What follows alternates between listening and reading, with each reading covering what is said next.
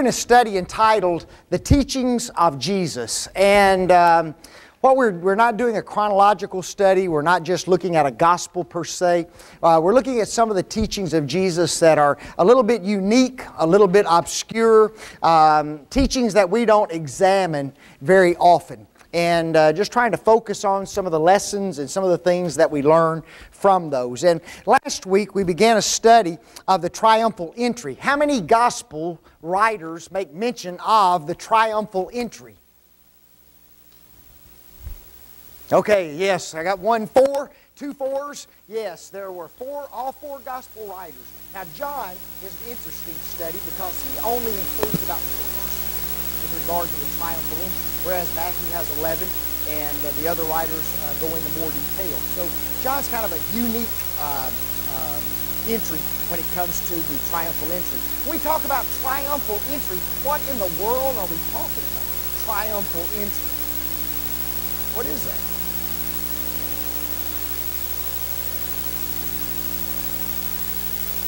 Okay, yes, Jesus had told his disciples to go get a donkey.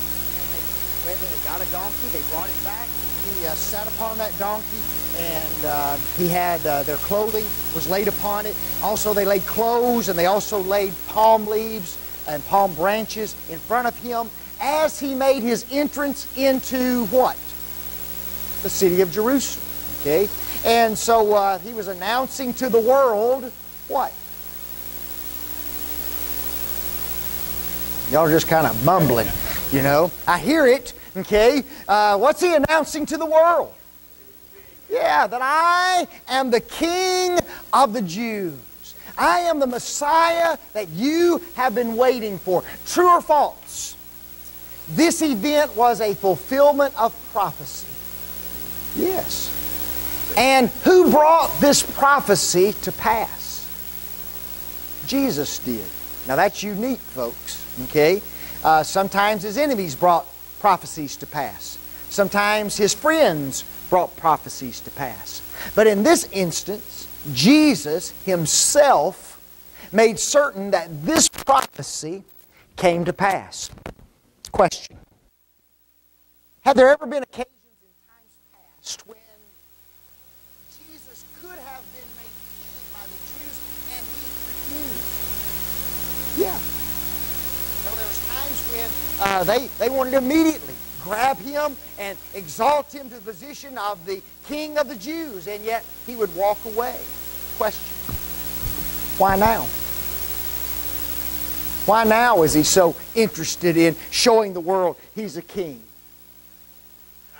Yes. Yes. Folks, Jesus came to this earth and he was on a time frame, was he not? And he knew exactly what that time scale was. And Jesus would not allow anything to transpire until the time was exactly right. Okay? They tried to exalt him as king. They tried to go out and announce him to the world. And he'd tell them, no, mine hour has not yet come. It's not time yet. But when the time was come, guess what? Jesus held nothing back, did he? Here's another question. Is Jesus' kingdom of this world? Man. Now this is weird to me. Okay, and this is why I picked this topic. Okay. Does the triumphal entry seem to indicate that Jesus is about to establish an earthly kingdom? Okay, I got one. Yes, it does. Way down here in the front. Okay. Now remember, Jesus said in John 18:36, my kingdom is not of this world. He told that to Pilate, did he not? And yet, here you have this physical event. He gets on a donkey. He parades himself into the city of Jerusalem. Individuals are all around him. Wouldn't you like to see the throngs of people that were there? Folks, they've been anticipating this for years, haven't they? The Jews knew the prophecy of Zechariah. They also knew of other prophecies about this coming king. And now all of a sudden, on this Sunday, he allows himself to be brought into the city of Jerusalem. Individuals are surrounding him, screaming out, God save the king! And yet, He never intended to build an earthly kingdom. Larry? If he was going to have to be an earthly king, he wouldn't have ridden in on a donkey. He'd been on a white horse. Possibly. Okay? Possibly. But it was still a very physical act, wasn't it? And you would think that the people would be thinking, oh, here he comes, right? It's about to happen. He's going to go into the city of Jerusalem, and he's going to overthrow the Roman government, and he's going to establish this kingdom. Surely that's what he's going to do. And yet he never had that intent in mind. So the question that we are asking and trying to get a little bit of a grasp on is, why did he do this then? Why would he do a physical act to announce a spiritual kingdom? Well, at the beginning of his ministry, John preached to the kingdom of God. So now this is the announcement that is here, even though it's not earthly. Okay. But why such a physical act? Okay. It had a climactic meaning to it in terms of what it meant for the Jews, because the Jews were celebrating the Passover. Okay. So he was coming to fulfill that. And that's true. But why such a physical act when your kingdom is not of this world? Does that make, am I getting the question across? You know? In other words, everybody who sees what's going on, in their mind, they already think the kingdom is going to be physical, don't they? The Jews had a wrong interpretation of the kingdom. They thought it was going to be a literal, real kingdom with the throne being in the city of Jerusalem, just like premillennialists do today. Okay? And so here Jesus is, gets on this donkey, rides into town, looking like who? Here I am, your king, and yet I'm not going to establish a physical kingdom though. Why such a physical act? Okay, we mentioned that one last time, wasn't it? To fulfill prophecy. Turn in your Bibles, and guys, there's no real answer to this question, to be honest, other than the one Larry just gave, to fulfill prophecy. God said that if you're the Messiah, that you will come into the city of Jerusalem riding on a donkey and with his foal beside him. Isn't that true?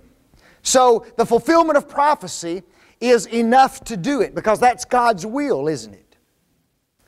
But again, it still makes you wonder, why such a physical act for something that is spiritual in nature?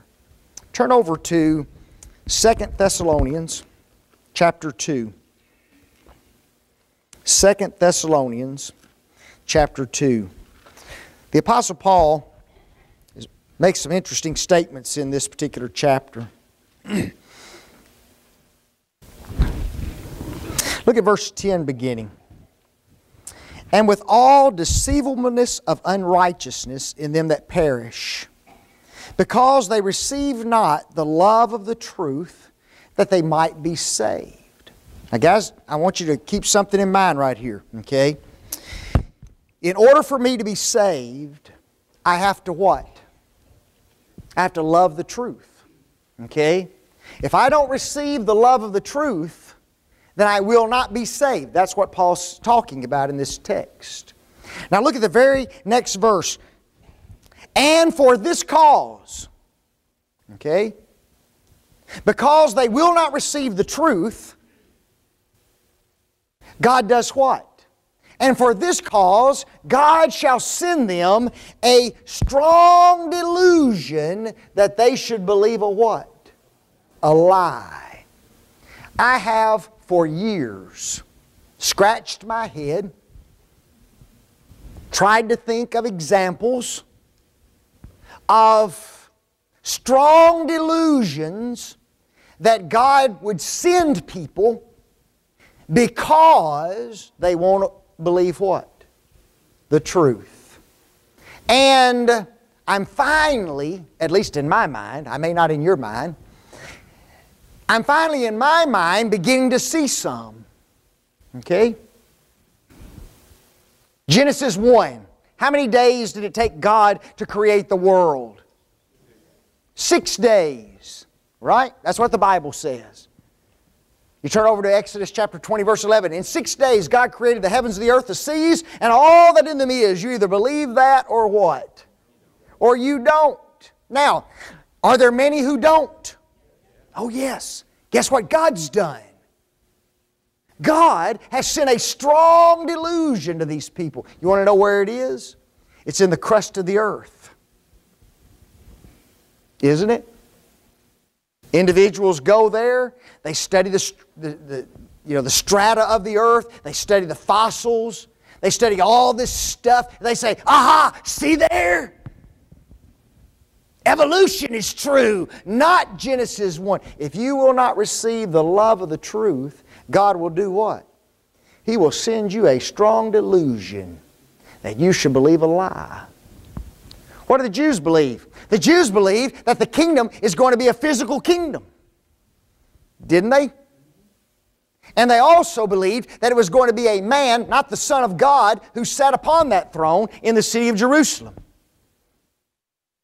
Because the Jews are holding to this error about a physical kingdom, guess what God does? God sends them a strong delusion. He sends them a king riding in on a physical donkey as if he's going to be the one who takes the physical throne in Jerusalem. But it was never, ever the will of God that that come to pass.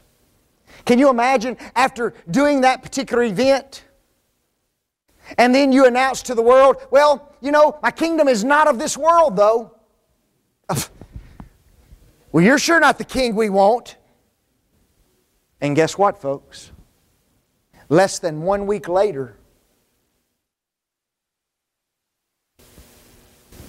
they're crying out to a king, aren't they? And they're crying almost the same words. God save the king! But here's what they say. If he be a king, let him come down from the cross. Isn't that amazing? How in less than 5 days, here is a nation of people who think the Messiah is here. The Messiah is coming. And then they reject Him and put Him up on the cross of Calvary. Why? Because they believed what? A strong delusion, a lie, rather than believing the simple truth. You know what? Sometimes I wonder, see, I can't prove any of this. And that's what's so hard. I'm just giving you illustrations. The denominational world, does it look like sometimes and resemble very closely the church? Yeah. Individuals come to us and they see what we do here. Well, you gather on the first day of the week, right? You sing, we sing. You have the Lord's Supper. Oh yes, you do it every week, but we do it once a quarter, 2 times a year. But we do it, don't we? We give every week just like you do. And so there's just little difference between us and you, they think. Right? And so this rise of denominationalism appears to be a strong delusion. If you will not believe the truth about the oneness of the church as taught in the pages of God's Word, God will allow you to believe a strong delusion. Everybody's okay. Everybody's saved. All churches are just alike. We're all going to the same place in different ways. Just attend the church of your choice and everybody will be happy. That is a strong delusion, folks. And you believe that, it's a what? It's a lie. You see, I either love the truth or I love lies. It's that simple. Okay? And remember, lies are designed to be what? To deceive, to be deceptive. And guess who is the father of all lies? Satan. And guess what Satan doesn't want? He doesn't want you to be saved. He wants you to believe a lie. He wants you to be lost. He wants to rejoice in your misery. He wants to be down there fellowshipping you in hell. So I better be careful about what I believe. And see, that's why we take this book, isn't it? And I believe this book, regardless of what man says, regardless of what appears to be true, right? And I just believe what God says. Regardless of the mountain of what appears to be evidence to the contrary, I'm going to believe what God says, so that I will never ever be deceived. So could Jesus' riding in on this donkey be part of the strong delusion that man would believe a lie? Here's our king coming. And yet a week later, He's on the cross of Calvary and dies. Unbelievable. How men can change their mind that fast, isn't it? What do we call that? We call that fickle. Don't we? Just plumb fickle. Now, that's all introduction. Okay? That's just introduction. We've already covered 3 points in this lesson, okay? And that's why if you have the new outline, you'll see 3 points that are there. We covered those last week. So I want to touch on the second half of the lesson this week. Now remember, you can go onto our website and you can get last week's lesson that goes along with this one, okay? And we're recording all of these, so they also go up on YouTube if you can tolerate watching who's presenting this. Notice, first of all, we had what? The information, right? Then secondly, we had first of all, we had the instructions that Jesus gave. Secondly, the prediction, the prophecy. And then the submission. The disciples were told, go get the donkey. And what did they do? They went and got the donkey, okay? Now we enter into another section called adoration. And watch what transpires. And they brought Him to Jesus. This is from Luke's Gospel, Luke 19, 35 through 38. And they brought Him to Jesus, that's the donkey. And they cast their garments upon the colt, and they sat Jesus thereon. And as He went, they spread their clothes in the way. And when He was come nigh, even now at the descent of the Mount of Olives, the whole multitude of the disciples began to rejoice and praise God with a loud voice for all the mighty works that they had seen, saying, Blessed be the King that cometh in the name of the Lord, peace in heaven and glory in the highest.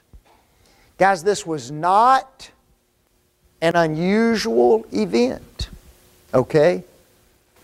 When kings were exalted, when kings were exonerated, when kings took their place in the annals of history, guess what?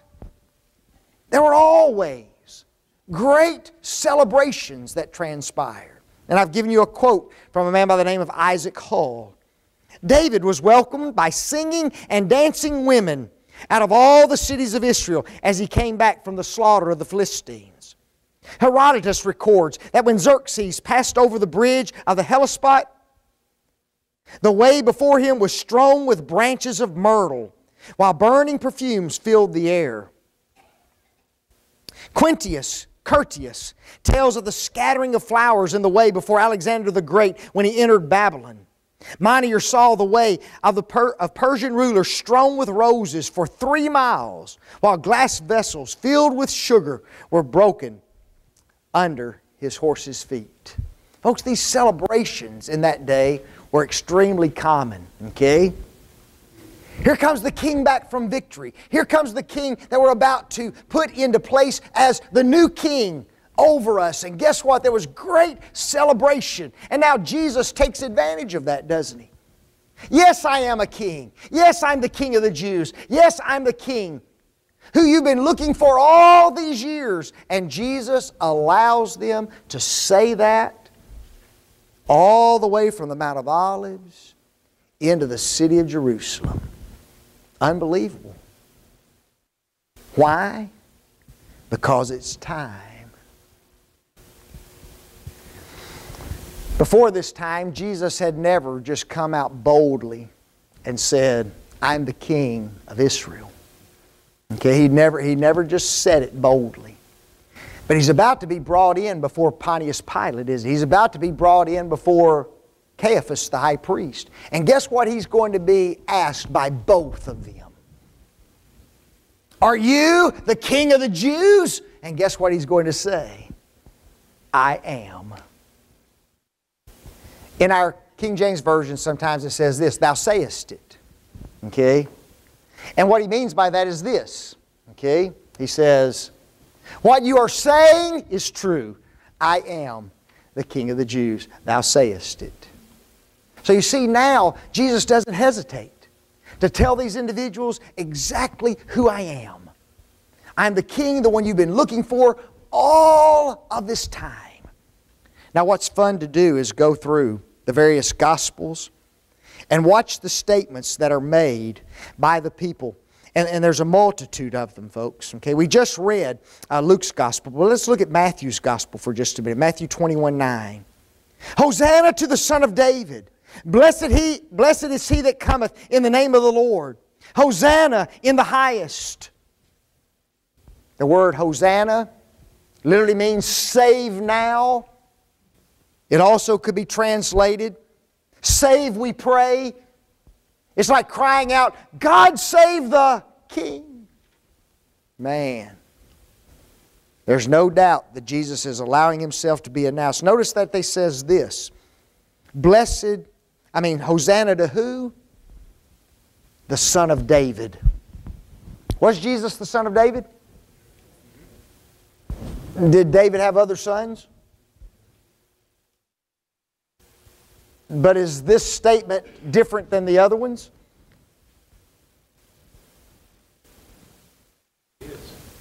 It is. Oh, there's a man bold enough to talk out. That means when you talk out, you have to say, why is it? Well, in the case of Jesus being the son of David, that was part of the prophecy that he would rise, he would be of the son of David, as opposed to any of his other sons. That was not the case. That would distinguish Christ from him, this Jesus from his other sons. Okay. Folks, one of the things that's very important in the Jewish history is this concept of the coming Messiah, right?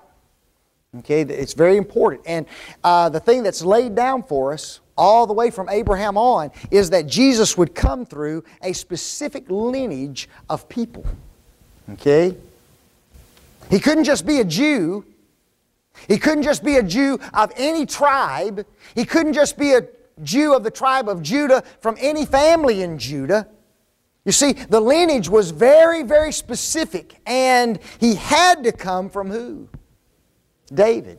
Now when the people are crying out, Jesus is the Son of David, this is the King, the Son of David, folks, He is the fulfillment of messianic prophecy. This is the one who springs from the very loins of David himself. He is the Messiah, is what these people are saying. And there's no doubt, at least it appears right now, in their minds of that. Notice what else they say. Blessed is he that cometh, what? In the name of the Lord. What do they mean by that? In the name of the Lord. Yes, by the authority of the Almighty God. Folks, can you imagine what those people are saying that day? Just those three statements is enough, isn't it?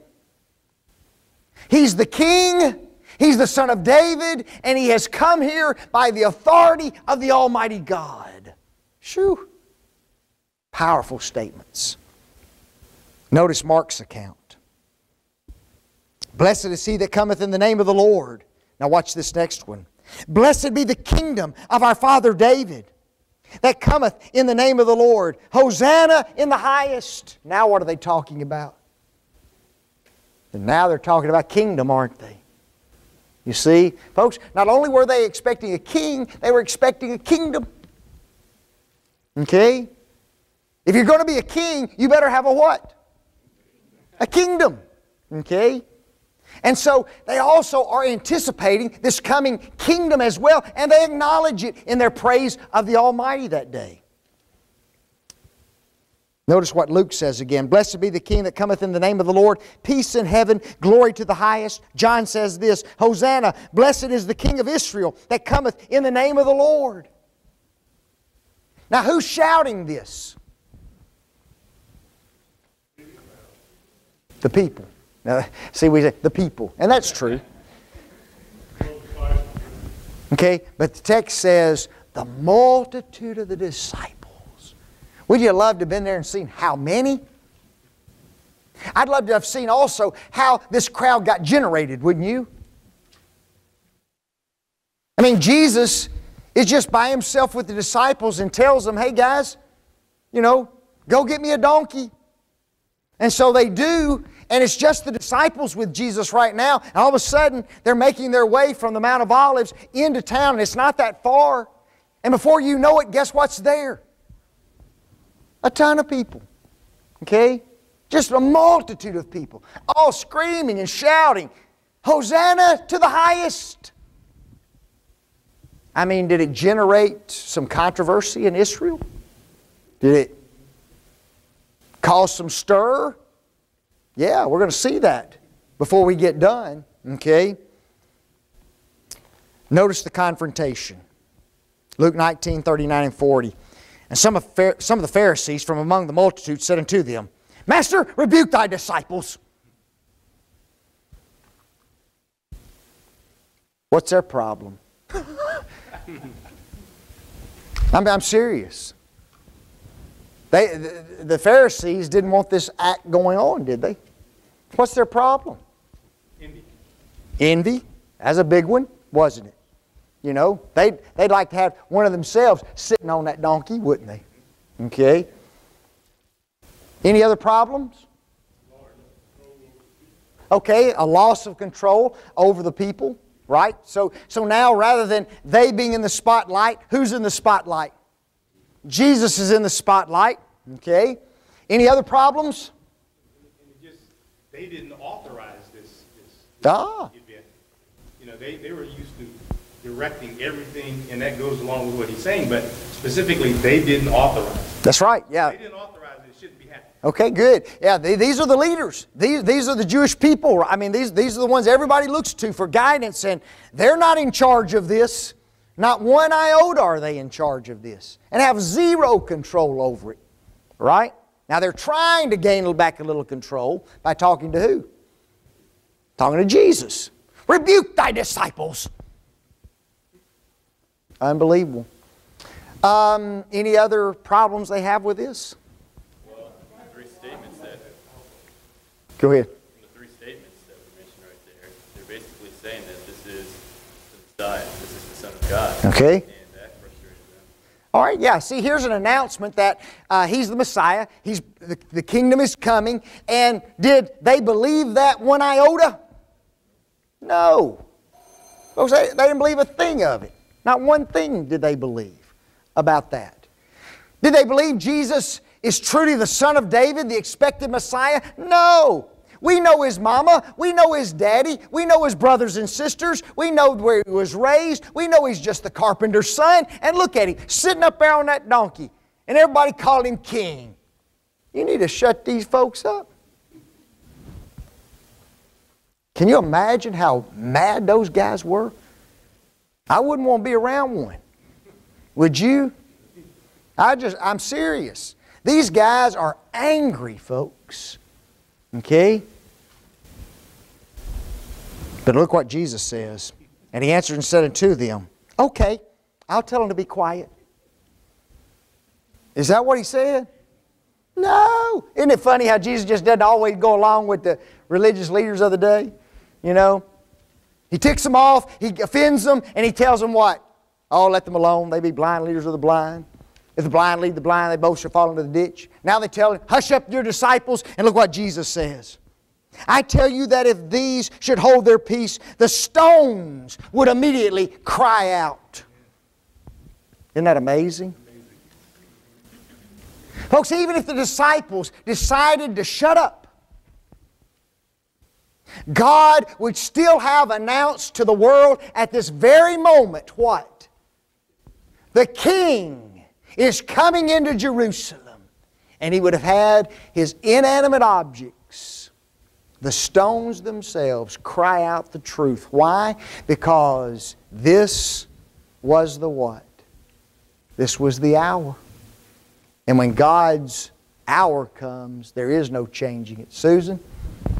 Wasn't there also a problem with the government? And the Fed problem will take care of this, and then He comes and everything.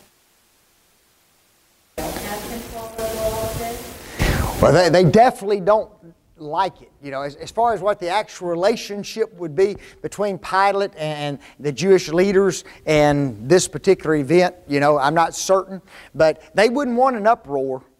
You know, they don't want something that Rome's going to have to come in and put down. That's for certain. You know, they wanted they loved the status quo. Keep everything just as quiet as they could.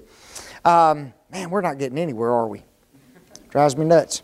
Look at Luke 19, 41 through 44. This is interesting to me. And when He was come near, He beheld the city and wept over it.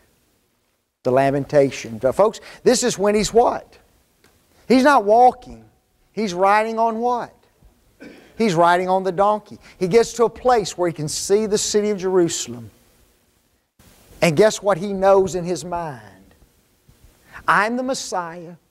I am the King. I am announcing it today, and Friday I'll be on the cross of Calvary. And what does He do when He sees the city? He weeps over it.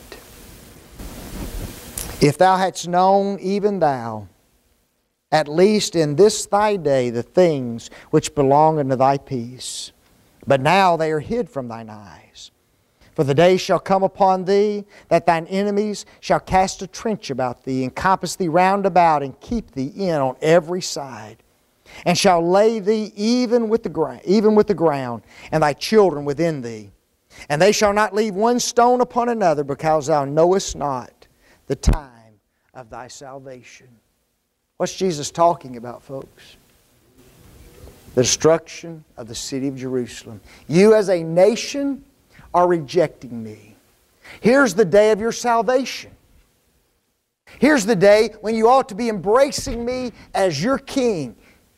And you're rejecting it. And what caused them to reject it, folks? Ignorance. Ignorance. It's the very thing that's going to cause multitudes to be lost in the last day. Your eyes are blinded. Truths are hidden from your mind. And guess what? Because of that, Jerusalem will suffer destruction in AD 70. And Jesus predicts it again, doesn't He? He's predicted it in the past. Watch one more thing real quick. This comes from Matthew's Gospel. And when He was coming to Jerusalem, all the city moved, saying, "Who is this?" Folks, it was a stir. Not only were the Pharisees stirred, the whole city was stirred. And listen to how they answer. And the multitude said, "This is Jesus, the prophet of Nazareth of Galilee." Was Nazareth a well-respected town? Not too respected. This is just that prophet of Nazareth. Or this is the prophet of Nazareth who you reject, but who is what? The true King of Kings. Unbelievable. Just an interesting passage. Next week we're going to be looking at John 1, 1 through 18. Okay, John 1, 1 through 18. It's referred to as the prologue of John's Gospel. Very interesting passage. In fact, the rest of our studies will probably come from John's Gospels. There's a lot in there, and we'll look at 3 or 4 passages. Thank you.